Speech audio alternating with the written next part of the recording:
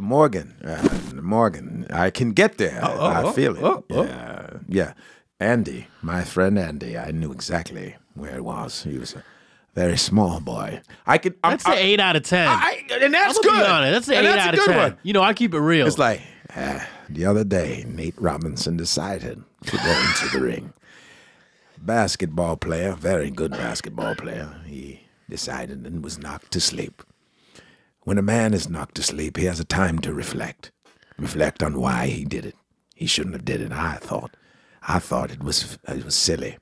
Very good basketball players, played for the Knicks, never was a real winner. But I don't understand why he went into that ring that day. That just went up to 8.5. Don't interrupt it.